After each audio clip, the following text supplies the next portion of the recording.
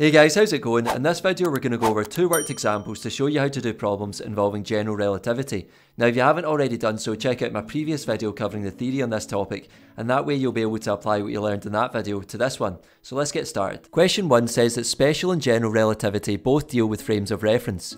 Part A says what is meant by an inertial frame of reference. Well, an inertial frame of reference is a frame of reference in which an object will not accelerate with respect to another. That is, all objects obey Newton's first law of motion if they are in inertial frames of reference. Part B then says what is meant by a non-inertial frame of reference. Well, this is a frame of reference in which an object will accelerate with respect to another. Part C then says which frame of reference applies to special relativity and which to general relativity. Well, this is straight from the notes, but remember that special relativity is dealing with inertial frames of reference and general relativity deals with non-inertial frames of reference. Question 2 says using the equivalence principle, state what the following situations are equivalent to.